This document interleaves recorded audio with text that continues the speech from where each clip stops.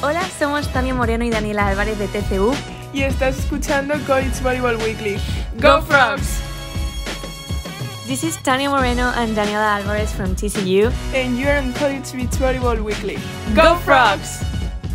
Hi everyone, I'm Charlie Ekstrom of Stanford Beach Volleyball, and you are listening to College Volleyball Weekly Beach Edition. Hi, I'm Alana Rennie of Arizona Beach Volleyball. And I'm Alex Parker of Arizona Beach Volleyball, and you're listening to College Beach Volleyball Weekly. Is that right? No.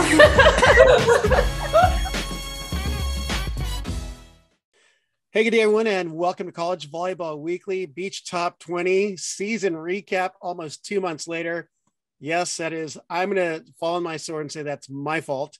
Being super busy right after the college balls have dropped both indoor and on the beach because of USA and all the other stuff that I've been working on. But on the screen, Alana Rennie of Arizona, Fitzpatrick of Florida State, and Charlie Ekstrom of Stanford Beach. Ladies, thank you for joining me once again. I know you guys are repeat offenders on the show. We'll call you guys. But I appreciate you guys taking the time and giving insight to the game that we enjoy following, and that's just provided so much action just in this 2022 season alone.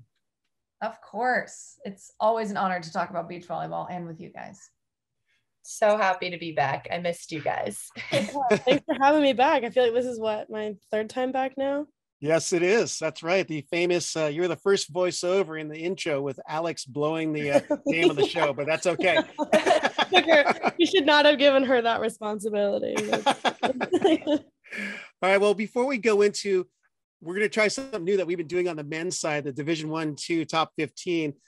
Pardon the interruption. We called it the CRS, the Coaches Challenge Review System, where we discuss the topics, or we challenge the topics in the day, but we call it, or just going to call it PTI here for beach, since I couldn't think of a beach term that would relate. So, but there are a lot of news, and I hate to start off on a sad note, but just in recent days, Capri Grotowski, head coach of FAU, passed cancer just a few days ago. So we wanted to just remember her. We know that she was highly loved and respected by all the players that played with her, for her over the years, and everything that I've heard about her, even though I had not met her personally.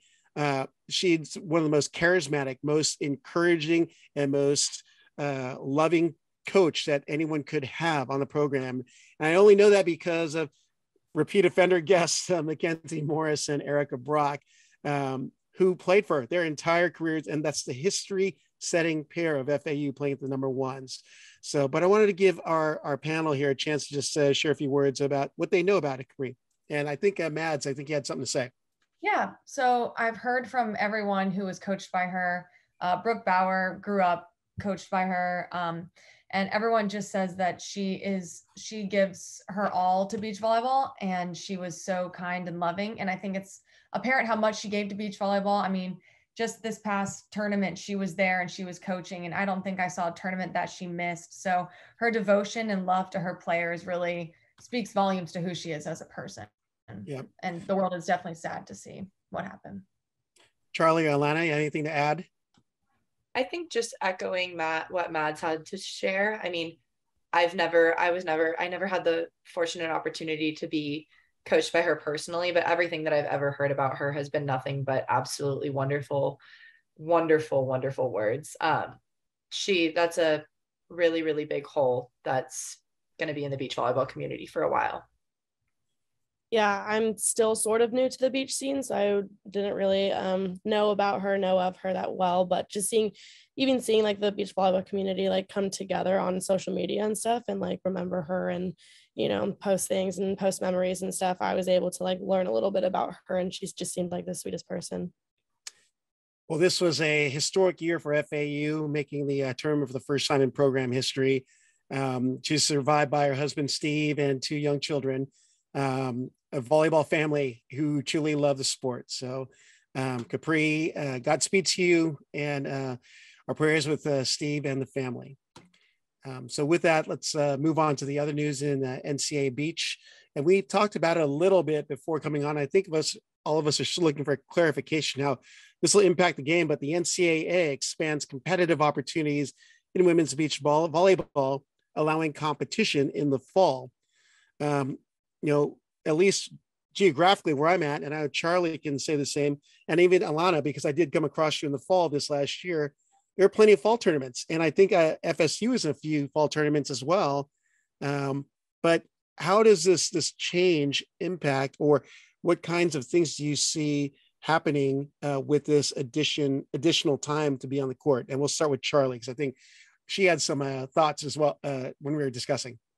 Yeah, so I think a lot of us, I don't know if I'm just speaking for myself, but a lot of people that I've spoken with are a little bit still pretty green to hearing the news. I didn't even know that there were really proposals going forward about expansion of fall competition. So hearing the news, it sounds like it could be an awesome thing.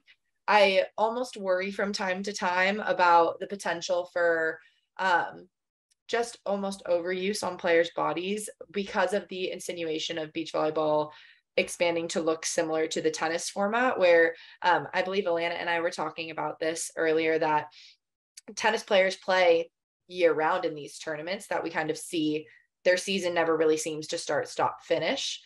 And so I'm almost curious to see what the beach volleyball scene will look there. Will we have a true off season, preseason, postseason? What will it look like in future?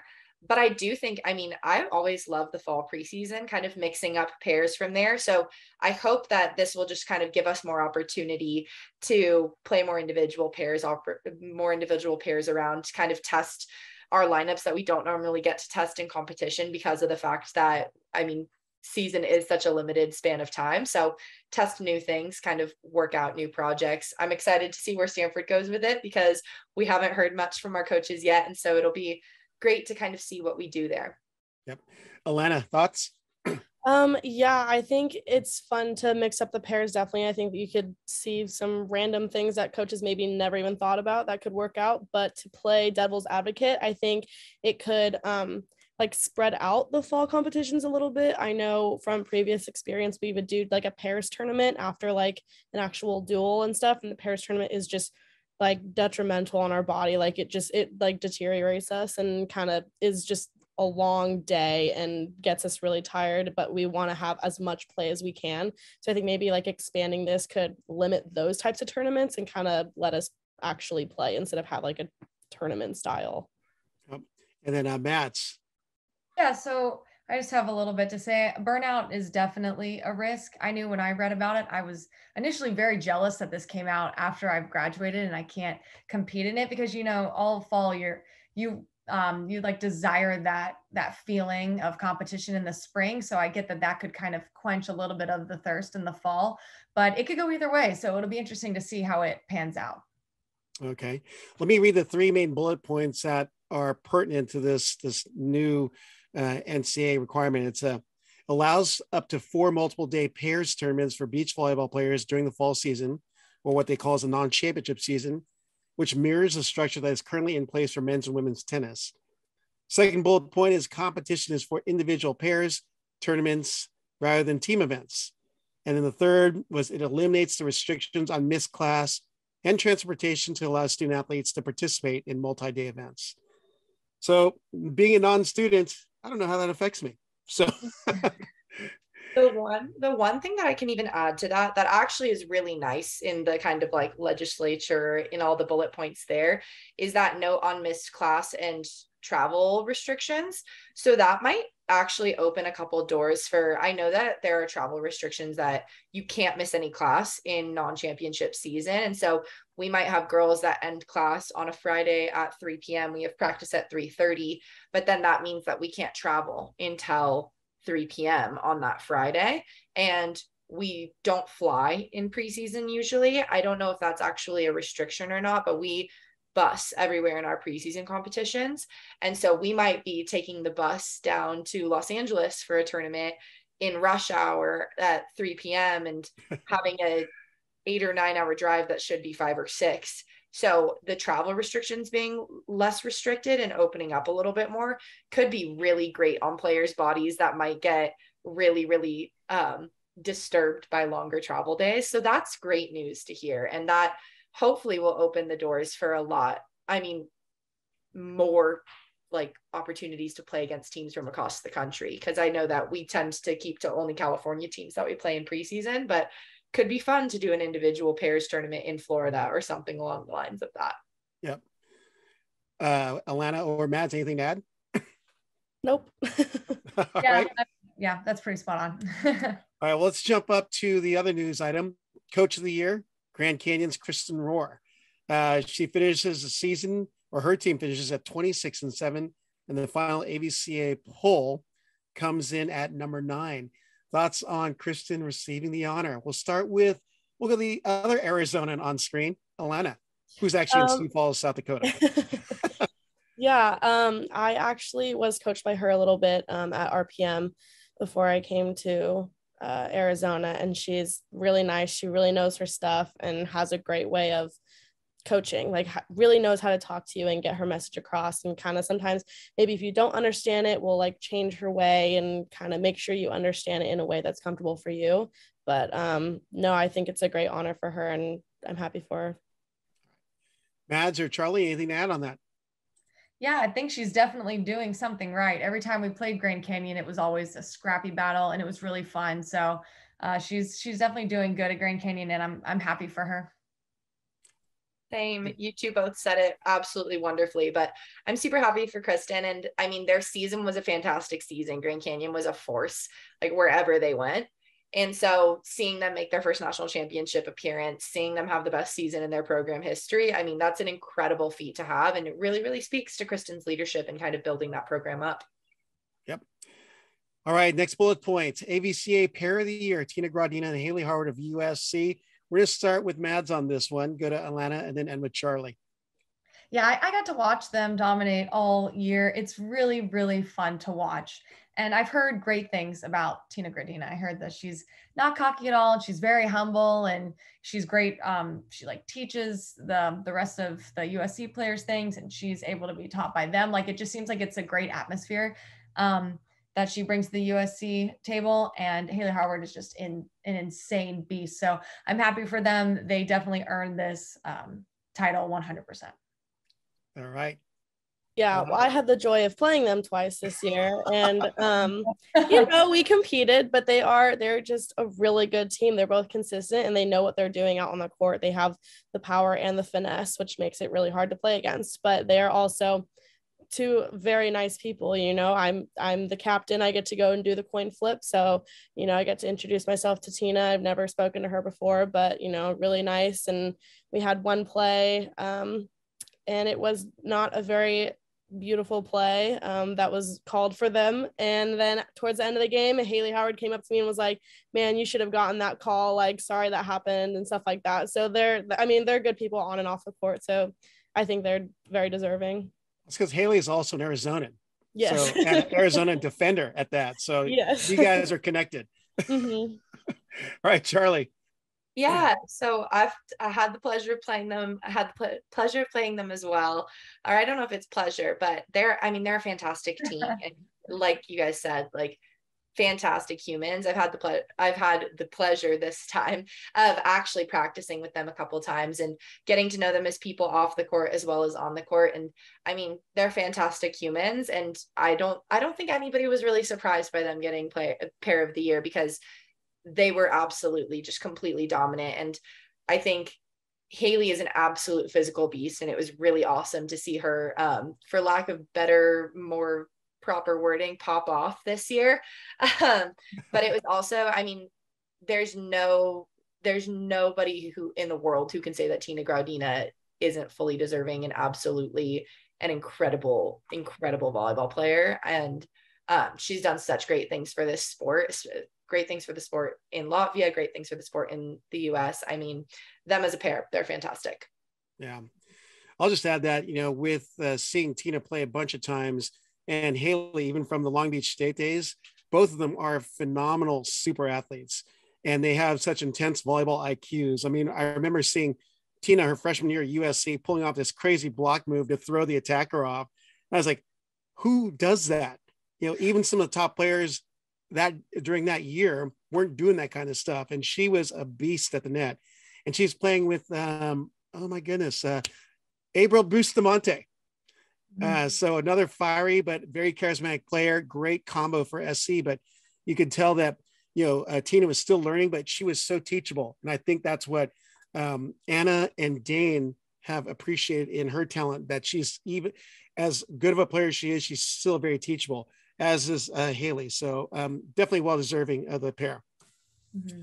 So let's jump off into our new section that I'm trying with our contributors today, the pardon the interruption or the rundown, ESPN style. What I do is I bounce questions off each of our panelists. They do their best to answer. There is no right or wrong, because again, these three are seeing their fellow competitors on the court, and they have the best experience to judge what they're doing. So I always love seeing the player's perspective versus a media, the armchair quarterbacks like myself seeing the play. So let's get into this and let's have fun with this. All right, ladies? Okay. All right, here we go. All right. What team overachieved, exceeding expectations during a 2022 season? We'll start with Mads. I give one. Okay. I'm going to go with TCU. It was, for lack of proper wording, their pop-off year as well. They crushed it. They almost won CCSAs. They came in ranked 2 at national championships. They were kind of the team that no one saw coming, and they came and they conquered wonderfully. Yep. Alana. I gave mine to GCU, Grand Canyon, even though they're kind of our rivals. So I wish I couldn't, but I got to give them creds for this season. They've always been on the come up. But I think this year they really kind of just like dominated and showed who they were and like put themselves on the map. Yep. And Charlie. I'm going to give mine to Georgia State. They did a really incredible thing. I mean, they won their conference for the first time ever in program history, and they made an NCAA appearance and had some pretty gnarly upsets at NCAAs. And so Georgia State, I mean, they really impressed me. I didn't hear much about them through season, and then actually seeing them at the end of season and really watching what they were capable of was really, really incredible. Yep. I have to jump in on this one, and it's not like I disagree with all of you, but I would say FAU. They're riding the backs of their number ones, Erica and Mac, but it created such a great momentum for the rest of that squad because they pulled out some gutty wins that got them into the tournament for the first time. So, but all excellent selections nonetheless. I'm thinking about Alana's, and they had Samaya Morin for Grand Canyon, Hansen also at the number 2s, and they just have Anaya Rose at the 1s. There's some really good pieces in place there. And Georgia State's upset. You guys all nailed it. So all good stuff. Next one. Who are your top 3 pairs at any flight in 2022? We'll start with Charlie on this one. Okay. Top 3. There were a lot of very, very talented pairs out there. I want to say, to start at 3s, Julia Scholes and Delaney Maple of USC. They were really, really impeccable throughout season. And that's another pair of like 2 phenomenal humans off the court and on the court. So really, really impressed by the 2 of them. I want to also say, from an NCAA appearance and throughout season, LSU in general, their lower lineup pairs of their 4s and 5s were really, really staples. I know that their 4s, I believe it was Grace Seitz and Ellie Shank. It could have been a different defender. They kind of mixed up Grace with some different defenders, but really it was Grace and Kelly Agnew, Grace and Ellie Shank. And Riley Allred, I believe, also was on that pair for a while too. And literally, regardless of, all 3 of those defenders did incredible things. They were kind of working up through the lineup periodically, but I mean, they won a lot of games. They were really impressive. So I guess that was kind of like 3 pairs in one, but I should probably 2 pairs in an entire team. That's okay. We got you, Charlie. Yes, I think that's probably good.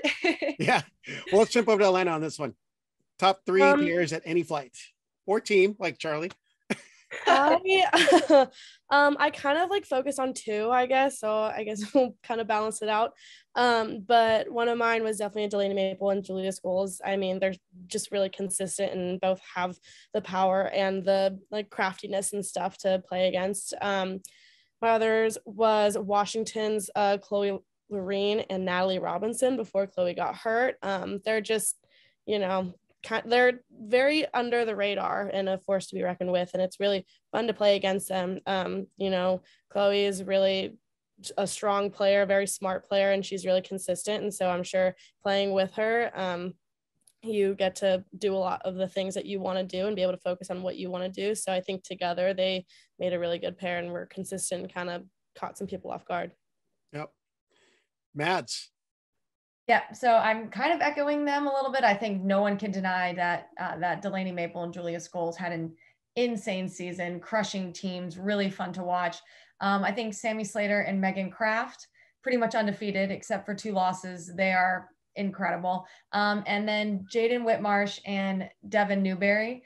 I played against them and they are so much fun, like so scrappy, Jaden. And then Devin's got that nasty, like sharp cross swing that's pretty much ungettable. I don't know if I dug a single one of those. So all 3 of those, yeah. And I just asked just mention, yeah, those 2 losses too.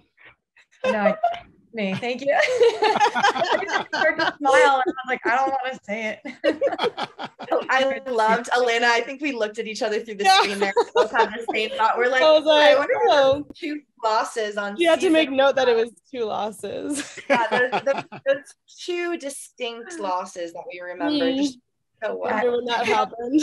I felt bad saying it. Well, I'm going to add just a couple. I'm going to say Megan Rice, Reka Orsi-Toth of the number 1s for LMU. I saw the winning record, but I wasn't a believer until I saw them at the WCC tournament. And gosh, they just steamrolled people. And Megan Rice is a blocking machine. When I looked at her, I thought, oh, she's got to be 6'1", 6'2". She's listed at 5'11". And she was touching so much. Maybe it was an error in the program I was looking at, but I know she plays a lot bigger because I know that she hits the spit off the ball. So she definitely was a high flyer, along with Orsi-Toth playing defender behind her, who got to a ton of balls. One of the other teams that definitely is one of the hottest teams of the year. I say this not because she's on the screen, but Mads and Elena. You guys had a hot start at the 3s, and we actually talked about it a little earlier. And then Coach Brooks said, "You know what? You're good enough. I'm pumping you up to the 2s." So yeah, definitely those are 2 of the pairs in my top flights in 2022. Thank you so much. Yeah, I can definitely hang up my jersey. Very proud of the way that it ended. So thank you. As you should. As you should. All right, I know this one I listed in one line item, but I'm going to just go through and do each one. But best blocker, we're going to go with Alana on this one first. I want to start with Megan Kraft. I think she's just so long and controls the net so well. And I wrote in my notes here that I did see something that Triborn said, that like on defense as a blocker, you should still be on offense and you should go attack the ball when the attacker is actually hitting.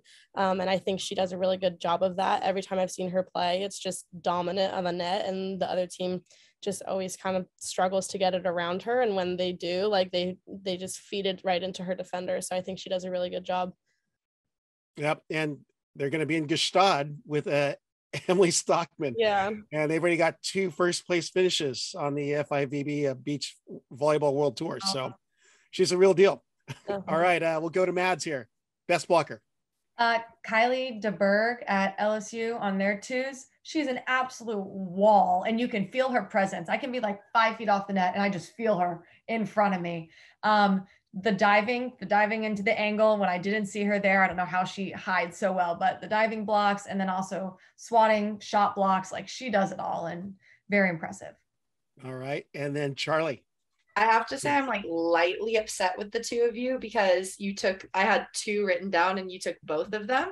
Oh, because they didn't say Charlie Ekstrom as the best blocker? No, I had Meg Kraft and I had Kylie DeBerg, and I was just talking actually today with the Norse twins, and they were talking about playing and watching Kylie play, because we were talking about how absurd of a block Kylie DeBerg is. And they said that they watched her in this rally. She forgot, like she wasn't fully up at the net, like it was a quick play. And one of the players that she was playing against went up to kind of like set option, fake out set option, roll it over. And Kylie's standing probably 5 feet off the net and took the set over and hit it back standing on the 15-foot line. And I mean, it just speaks, like she is a massive force at the net. Like she is very reminiscent of Taryn Cloth, like big blocks like that we don't have very frequently. out in the beach world, and she was a force. Her standing touch is like 8'8". Seriously. All right. Well, the next spot is your best defender. Let's start with Charlie and go backwards on this one. Okay, I'm going to have to say, so I had one standout defender being Lexi Denneberg this year. And that is a huge reason of that is because of the fact that Lexi converted from a full-time blocker to a full-time defender this year. And she has been absolutely incredible. She's been a great split. She's been a great block. She's been a great defender. We see Lexi kind of everywhere on the court, and she's able to kind of fill any position. And so she's going to take the cake for that one for me. Yep. All right, Alana. You can say yourself if you want. Oh, no, definitely not. Mine was actually a good friend of mine's, Kelly Green Agnew from LSU. She's really consistent. And I remember my other teammate and I, every time we would look on LSU's Instagram page to look at the results, she was one of the people who won. If they lost, if they won, we always saw her name highlighted, and she played with a lot of different people and always seems to be on the winning side with them. And she's just someone who always gives 110% effort, and so I think her effort gives her other partner like the effort and kind of like the will to bring it out of them. So I think she takes the cake on that one for me. Excellent. How about you, Mats? I got to give it to my girl, Brooke Bauer. You wouldn't expect it, being that she's tall and everyone's like, oh, she should be a blocker. But no, her reading is insane. She's super quick and scrappy. And then I've seen the best defense I've ever seen was her and Maddie playing UCLA's ones in that semifinal game. Like Brooke was just touching and digging everything. So Brooke Bauer for me. All right, I'm going to drop a 3 on mine, and it's actually a person and a pair who do split duty, but I haven't seen them play. I'm gonna go with Alana because he definitely got some highlight reels, and I've got them. I've got the video. I've seen you do some good things on defense. That's cool to see U of A represented in that way, because it's been pretty phenomenal stuff that you're doing. So definitely shout out to you. But I haven't seen Georgia State play, but the Ferrari twins, obviously, I don't even know if they put up a block. How could they just play defense? They're both 5'4", and they're winning. They have like a 27-3 record. They could not lose. They were. My mom came up to me and was like, "They're only 5'4". How are they doing it?" I was like, "I don't know. I don't have an answer for that." And I'm like, everyone. Yeah, I'm so mad at myself for not saying their names. They're like my favorite team of all time. They're incredible. Didn't you train against them last summer though? I did. They're so funny. They'll get like mad at each other, and then they'll not talk to each other, but then like they love each other, but it's super intense. I just love everything about them. Well, definitely some good athletes mentioned there. Let's go to the attacker, best attacker. We'll start with Alana on this one, to Mads, and then to Charlie. So this one for me was Lexi Denneberg. I just think, I wanted to give her defender because she switched, but I think this also gave her another way because, defender, you have to defend the ball in order to attack, basically. So I think she did a great job of doing that and being able to convert everything. I remember playing against her, and, we could never give her enough angle to hit the ball straight down, and she was always able to. She's really intimidating, and she knows how to push her power through the net. And I think she just has all of the options on shots too. I think she's got it all. Yep. Go to Mats. I was going to say Lexi as well. She's incredible. But, and while you were talking, I thought of a second one. I am biased, but Elena Ciccone is undeniably insane. She jumps so high, and then she had butter from you. So she was always going to be crushing. Thank you. I just had to brag on her. Like, she'll get a really short shot and she'll be on the ground, and then in 2 seconds she's up and then hitting the ball straight down. She's an animal. So I just have to shout her out there. Yep. Charlie. I want to give a shout out here and just acknowledge Brooke Van Sickle of University of Hawaii. Yep. I think Brooke has the heaviest arm of anybody I've ever met. I got to play with her. We played as we were like a USA pair together last summer, and got the pleasure of playing with her. I've played against her. It hurts to block her hits. It hurts to dig for her. That girl has, I swear she swings harder than anybody that I've ever met. And she's 5'8" and jumps through the gym. And or not the gym, jumps through the gym. She's an indoor player as well, but jumps through the sand. Like, it is insane what she is able to hit, the angles, the placement. She's a phenomenal offensive player. Yep. I'm going to drop two, which is crazy. They're both Floridians, and they actually are playing together with Team USA. Maddie Anderson, number ones at Florida State, and Lexi Denneberg, which when you see them play together, it's like the bombing duo right there, because they both are bouncing over backstops, and they've got some heavy arm swings, as I think we've all seen, and they've definitely made a bunch of highlight reels. So Maddie Anderson and Lexi Denneberg, keep swinging and repping USA while you're at it. So now I didn't put this on the line item, so I'm going to catch you guys off guard, but best server. I'll give you guys, I'll start. I'm going to say Charlie Ekstrom of Stanford, because one thing I've realized, even from when I first met you at the Collegiate Beach Volleyball Championships for USA Volleyball, your serve has gotten harder, faster, and more precise every single year I've seen you. And there is a pop off your serve at the service line. And I see you getting some, even at the USAD TP last summer, I saw you get so many aces in that tournament, and you were ticking off some of the teams you were playing, because it literally was coffin corner with maybe a millimeter on the line. It seemed like it was consistent. So Charlie, definitely hats off to your serving game. So I'm going to jump over to, we'll say Mads on this one. Yeah, so top server comes to mind, Kaylee McHugh. I don't know if anyone was able to watch her serve, but she's got a topspin, and it's super quick and fast, and it will drop right in front of you, or it'll hit a line, and she's very powerful for being so small. So definitely Kaylee McHugh. I got aced by her like 15 times, and I'm not afraid to admit it. Let's go to Charlie on this one. That's actually really funny that you said Kaylee McHugh. First of all, Rob, you made me blush a whole lot. That was very, very kind of you. But it's really funny that you said Kaylee McHugh, because she came to mind also, Mads, because when we played at TCU, our match went down to 15-13, and it was the dual decider that Kaylee and Sutton ended up taking it. Kaylee and Haley Hamlet ended up taking it at the time. And they won 15-13, but the entire match it was identical scores on the first two sets. And it was literally like who got more aces. Like, she and I were like both working the sidelines, and Haley Hamlet, actually, I'm going to add her to that. Haley Hamlet of TCU has one of the most insane serves that I've ever played against. It is like the two of them together, it was not okay how gnarly of serving was going on in that game. Yep. And then to Alana. Off the top of my head, I'm thinking of Julia Scholes. I think it was either Pac-12 South or Pac-12 Championships. So we were hosting, but I think she ripped off about 6 like powerhouse topspin serves in a row, to each corner, to the middle, dropping in front, hitting the tape and rolling over. Like, every single one came out. Yep. Good stuff. All right. I don't know if I should do this. I was thinking of one more category, but I'm going to leave it out. So let's just go right to the next one. What were the biggest upsets in 2022 in your opinion? Mads. So I hate that I'm talking about FSU so much, but we hadn't beat TCU yet all season. I'm pretty sure, or we've beaten them once. I don't really remember, but we came into conference ranked second.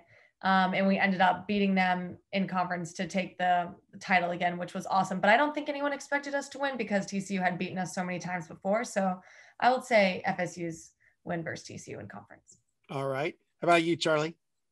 I was going to say it's another win over TCU. Georgia State's win over TCU at NCAA Championships.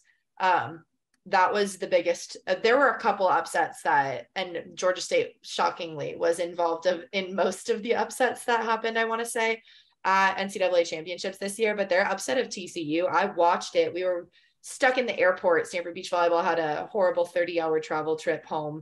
Oh, but gosh.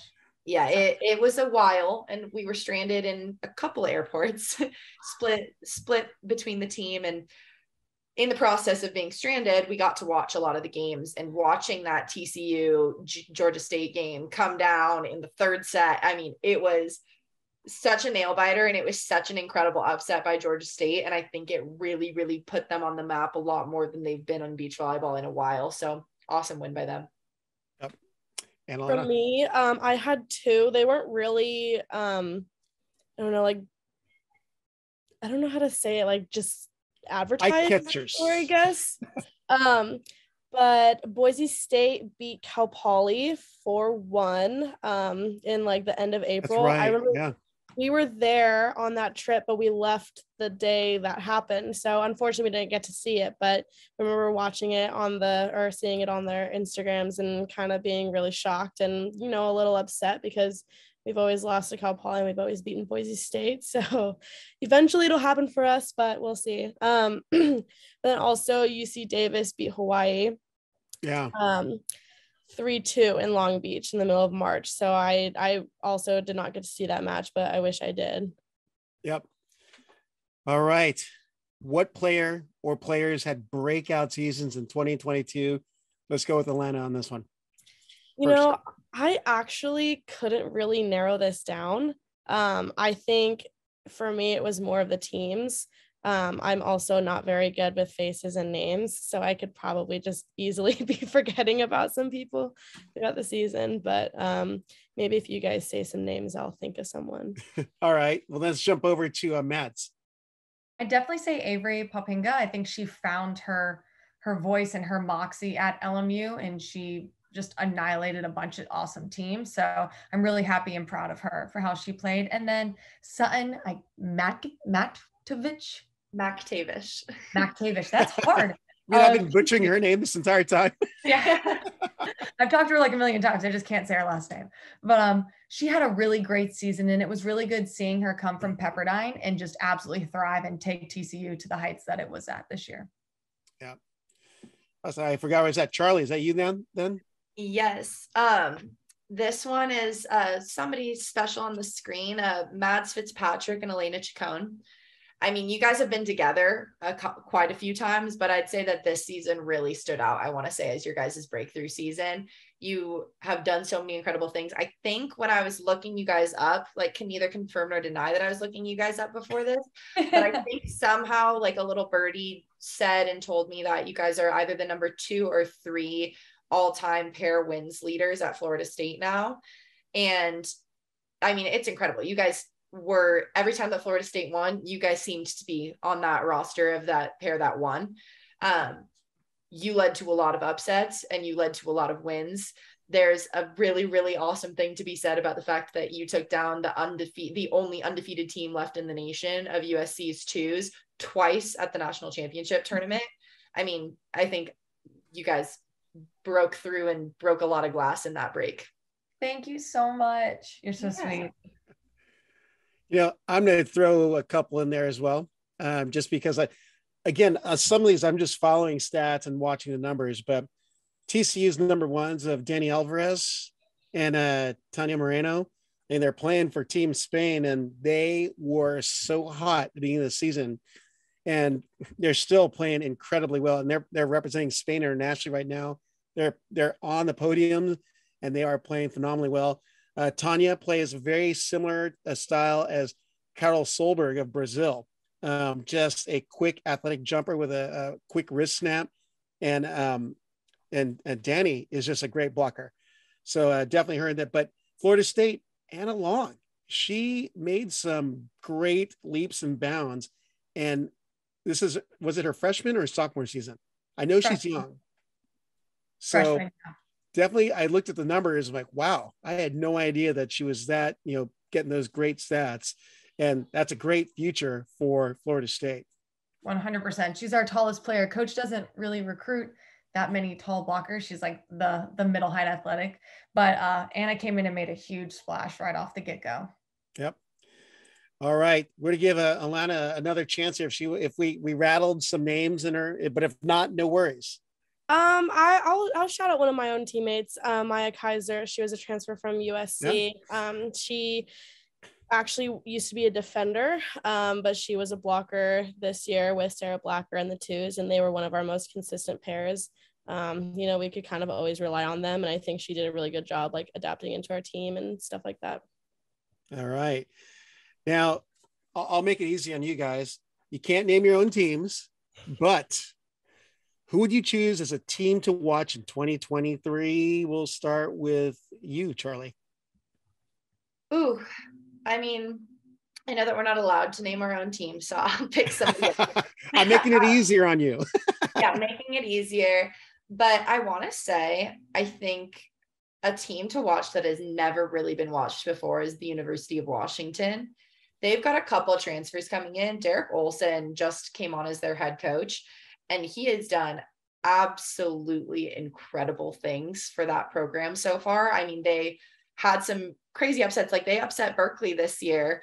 And that's like never been heard of before for UW. And so I think watching them and then getting the transfer of Tegan DeFalco, adding Piper Monk-Heidrich, I think that they're going to do some good things in the coming year. They've got an already pretty solid team, but are adding some really big transfer names that will add to their depth. Yep. How about you, Alana? Yeah, I didn't really list any specific teams, but I kind of went on in sort of agreements with Charlie, with Washington, Oregon, Utah, those Pac-12 schools that are smaller, that aren't really in depth with the beach volleyball community yet, but like are slowly starting to get there. And just all of those smaller teams that are getting better transfers, that are starting better programs, that are getting better coaches, that are, starting to compete with all these top teams. I think just everyone will be very competitive in the next coming years. Yep. How about you, Matt? Totally. The transfer game is a fun one. Like these teams that really weren't as good are like getting these awesome transfers and really just catapulting their team to the next level. For sure, UCLA, they were young this year. I think that they're going to be a force to reckon with, obviously, next year. TCU got Kate Privet, a transfer.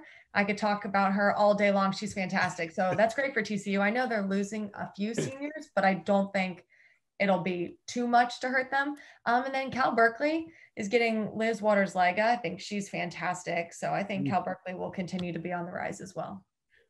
Yeah, that transfer portal is changing the game because I'm thinking of all these teams that did great recruiting, but then it's what happens in the portal in the offseason that is the game changer. Exactly. But I had some teams in mind just because of seeing some of the recruiting classes, but as I had to step back from them and think, gosh, look at these transfers that are happening, like Florida State picking up Paige Kalkoff. That's a big deal transfer. And then, FIU, FAU, they're picking up people, some international talent as well. You're seeing people from Paraguay to Czech Republic, from Spain. All these countries, they're coming and play D1-2 volleyball, and they're coming in basically representing their countries with that talent. So, I don't even want to get in that game. That's why I put the question to you guys. Yeah, it's so fun. It's fun to continue to see the sport just reach new heights. Yep. All right. So we do know who the coach of the year was. We named that, or the ABCA. That's Kristen Moore of GCU. But blank was also coach of the year worthy. We'll start with you, Alana. This is a very, I don't know how to say this, basic answer, I guess, because of it just one little moment clicked for me. Charlie, your head coach, actually, I was watching in Pac-12 North, and I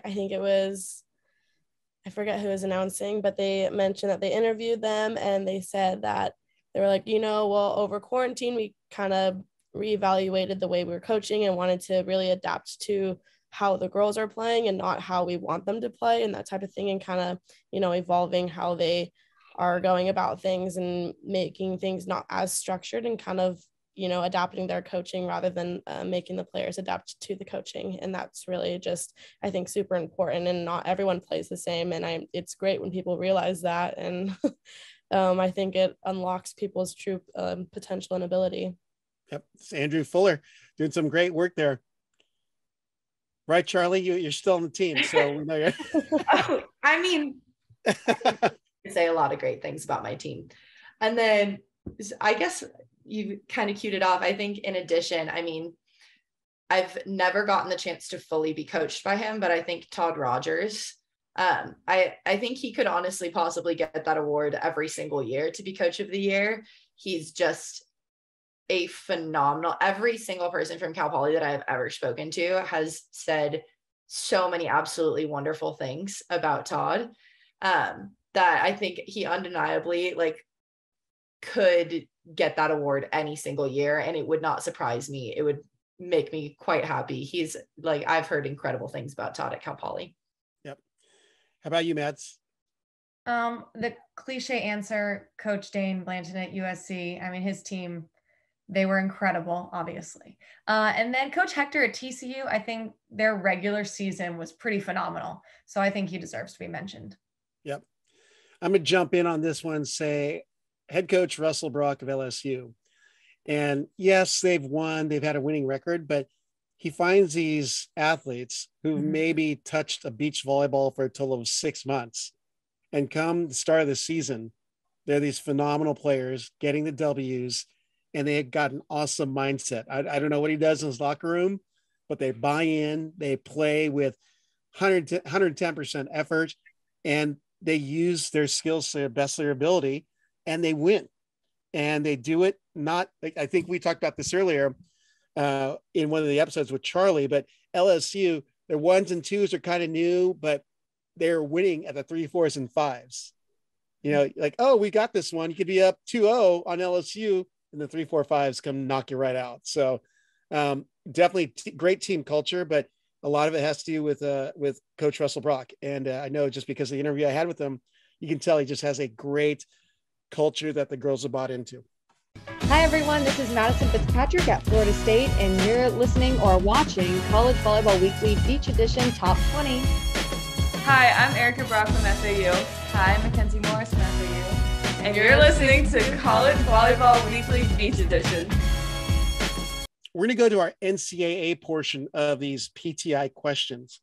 I think Charlie kind of answered this one already, but I'm going to go and ask it again. The biggest upset of the NCAA Collegiate Beach Championships was fill in the blank. I'm going to go with Mads on this one. I was going to say what Charlie already said, Georgia State knocking out number 2 TCU out of the tournament. I mean, obviously TCU is one of our rivals, so we were happy to see it, but also I'm a huge Georgia State fan, and they're just grinders. Like, those two twins played such a hard TCU team, and they fought like not against each other, but like they battled as hard as they could. And it was so much fun to watch. And I think everyone in the entire country was, other than TCU fans, was rooting for Georgia State just to, make a statement. And they really did. Yep. Alana. Personally, I also think Georgia State gets this, but it was against GCU instead of TCU. I know they're 2s. It came down to it. And I mean, Allie Hansen and Alana Snavis of GCU, they're just really consistent. They got a little bit of everything in their skill sets. And, Georgia State, I don't follow that much. So to kind of see them, in my opinion, come out of nowhere and do what they did it was great and fun to watch. And then Charlie. Yeah, so I had said the Georgia State upset of TCU. I think Georgia State just takes the cake on upsets. I don't even know if anybody was really expecting Georgia State to be in this tournament, to make it to the NCAA tournament, and they come in as the 10 seed. Nobody's expecting them to perform at all against really, really top tier talent. Like, they were in a tough bracket. Grand Canyon had the most phenomenal season they've ever had. TCU had the most phenomenal season they've ever had.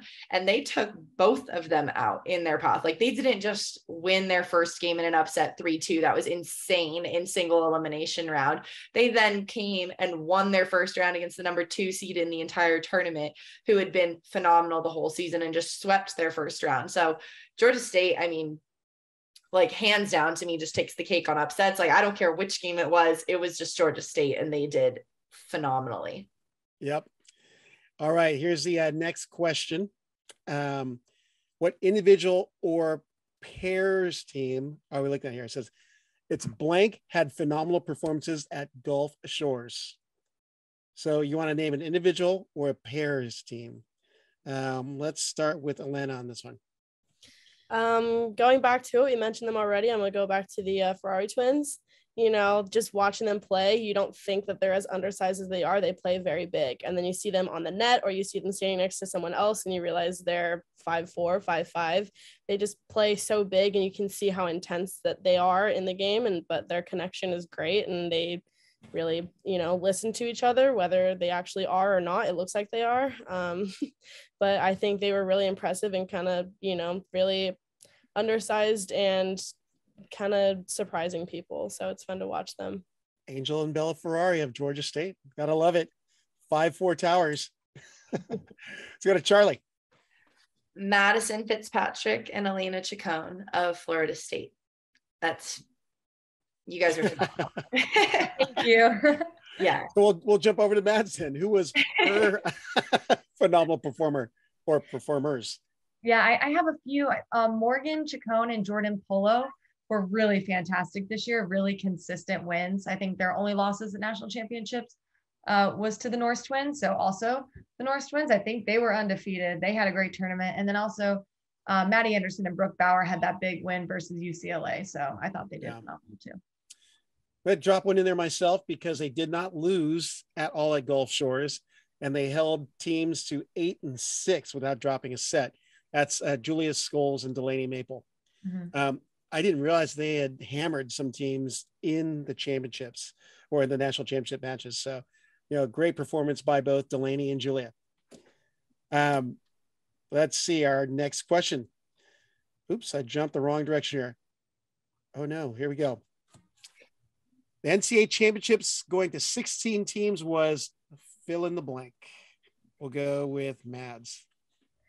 Fun and stressful. Alana. Great. I loved it. All right. And Charlie. Huge for beach volleyball. Stressful for sure in that do or die round of 16, but huge for the sport of beach volleyball. Yep.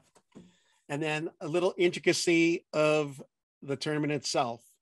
A single elimination first round matches were fill in the blank. We'll go Charlie first. I think a couple words come to mind, but like the things that in my head are like right there are gnarly and intense. I think everything was gnarly and intense. The stress was there, but I think it being gnarly and intense are the top two. Yep. Alana. Not being there, I didn't get to experience it firsthand, but it's really fun to watch because, it's like a do or die situation and everyone gets really into it. And I think it makes it more exciting to watch being on the outside. Yep. And Mads. Ridiculously nerve-wracking. We almost lost to Cal Poly to knock us out. I was like, this is my last volleyball game ever. There's no way. Almost started crying, but like just that level of nerve-wracking stress. And then UCLA almost got knocked out by Stetson. Like that single elimination round is nerve-wracking. Yeah. Well, I kind of baited you guys into this question because you have 3 different experiences of the Gulf Shores National Championships. But in one of my earlier interviews with one of the coaches, who shall go unnamed, they said, why don't they just make it a double elimination tournament so teams can truly enjoy the experience? Because teams are going to come in there with nerves in that first round. And you're trying to tell me that if they lose, they get to go home after flying across the country. And I was like, you're right. Why didn't you say something? But I think they're no longer part of the board there. So, but a double elimination tournament would be so exciting. And I think it would open it up to so many more upsets. So just my 2 cents. But I mean, how as an athlete would you be affected if that turned into a second or a double elimination tournament? And we'll start with you, Alana. I think I would love it, but it would also be really hard on my body. I think that would be just a lot of playing and a lot of recovery, but I think it would prolong the experience. I think it would be great because I always felt bad for the teams who go and then lose and then they're done. So like they don't really get to have the full experience. They don't really get to see what happens and stuff like that. So I think it could be good for the sport and good for the teams and stuff. Yep. Mads? Yeah, I'm sure Charlie can speak more on this, but I'm sure you just have so much left in your tank. Like I just felt so bad seeing Stetson have to walk away after fighting that hard. Like the experience is so incredible. I just feel like people deserve to be there for longer. Maybe in the future it'll happen. I feel like it definitely should. No, I could see it going to a 32 team tournament easily. Yeah. That'd be awesome. Charlie, anything to add?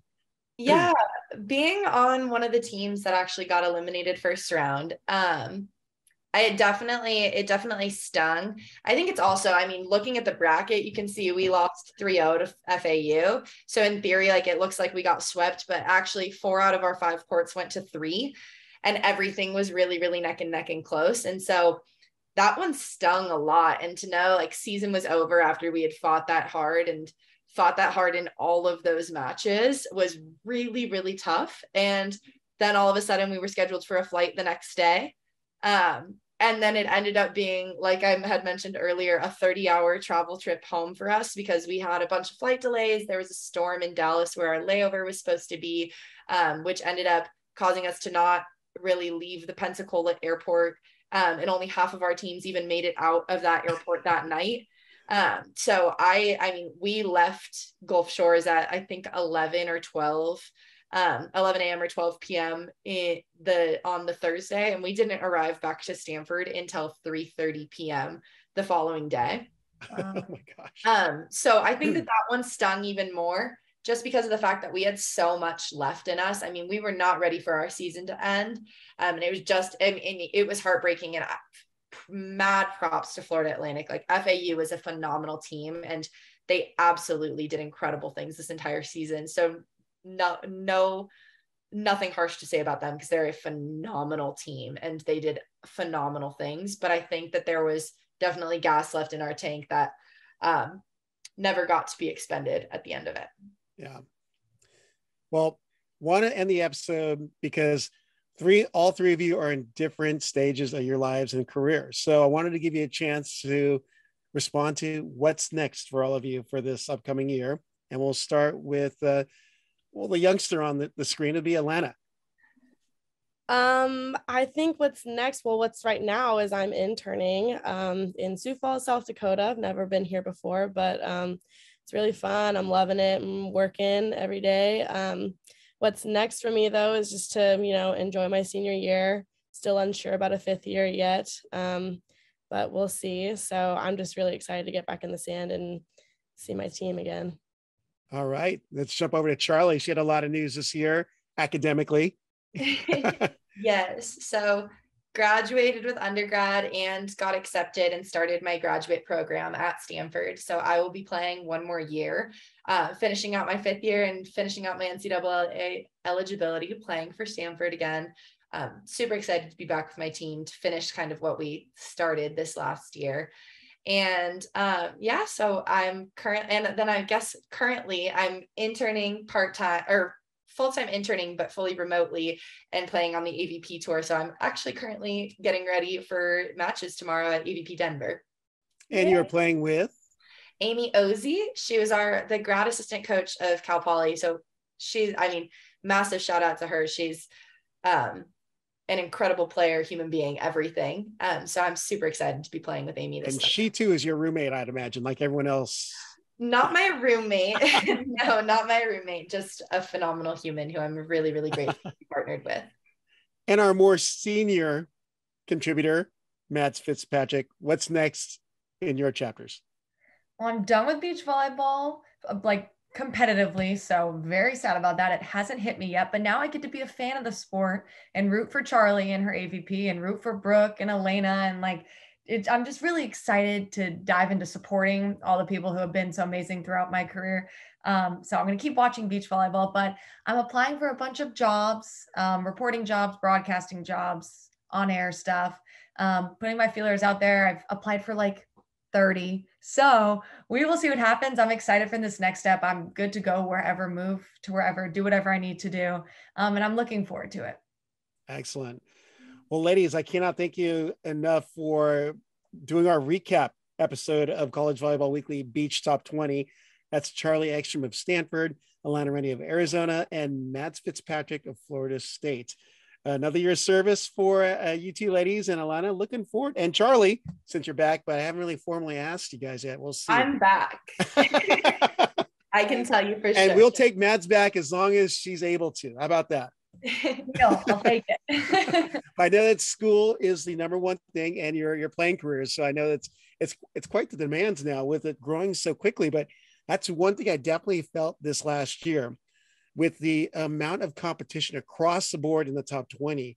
You really had to follow all the matches, Anywhere from 11 on was Grinder Fest, or actually we'll say 8 on was basically up for grabs this year, because they were all jockeying back and forth. I mean, we didn't mention anything about like Long Beach State, South Carolina, it's Stetson, you got Florida Gulf Coast. I mean, all these teams. Tampa had some big duels this year. I mean, there are teams out there that are coming to knock the top teams off the top. So, but there's a lot to follow. So I know it's quite the commitment, but I appreciate all you guys' time to the podcast and just all your input this season. It's been, as always, it's always wonderful working with all of you. And I cannot say thank you enough. Of course. Thank you so much. It's always been an honor talking with you guys about the sport we all love. It's great.